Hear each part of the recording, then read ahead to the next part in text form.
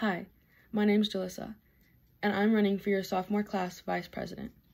I have attended Providence for the past 4 years, and during these years, I have been involved in student council, Moy Prayer Group, volleyball, and fashion club.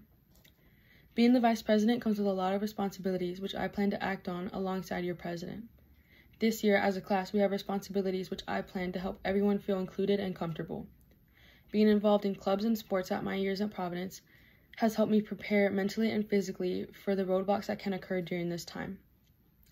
As we grow, we encounter many obstacles that block us on our journey, and I aspire to help us overcome these challenges.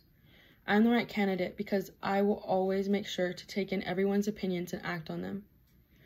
I will make it my responsibility to make this year one of the best yet. I will strive for independence for my sisterhood and the Providence community. I aim to create an interactive environment where everyone can strive for academic excellence and social inclusion. So vote for me, Julissa, for your sophomore class vice president.